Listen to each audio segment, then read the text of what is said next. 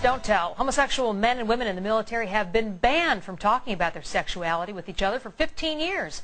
But as attitudes in America change, some lawmakers say so should that law. Fox's Douglas Kennedy just spoke with a lawmaker who is leading the drive to reverse the policy. Yes, the attitudes are changing, and we are just months away from electing a new president. Democrats who oppose the policy say they see an opening.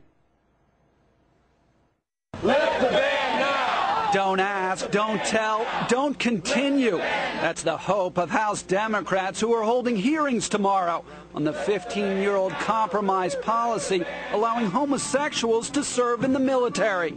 It is really an opportunity for the first time in many years for the Don't Ask, Don't Tell policy to have a review. California Congresswoman Ellen Tauscher is the lead sponsor of a bill looking to repeal the policy, signed into law in 1993 by President Clinton. She says now is not the time to be barring people who are more than capable of serving. We're fighting two wars, and we have an overstretched military.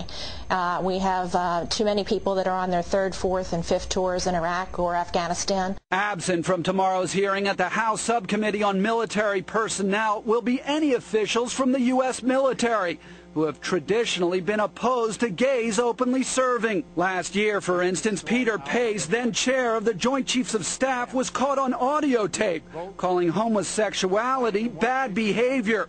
I do not believe that the armed forces of the United States are well served by saying through our policies that it's okay to be anything. Still, for most of the population, times have changed since 1993, when only 44% supported gays serving in the military. A poll published Saturday for the Washington Post shows 75% of Americans now favor gays serving openly. Tauscher says she hopes the time is coming to an end for Don't Ask, Don't Tell. It is a time when we have a president that will sign the legislation, and we don't have one now. But she hopes by January we will. Tauscher is a strong supporter of Barack Obama, who wants to get rid of Don't Ask, Don't Tell.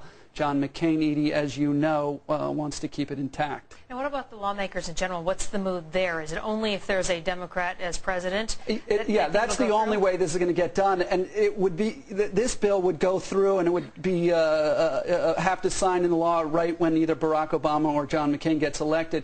You can't imagine, though, a newly elected Democratic president taking this on.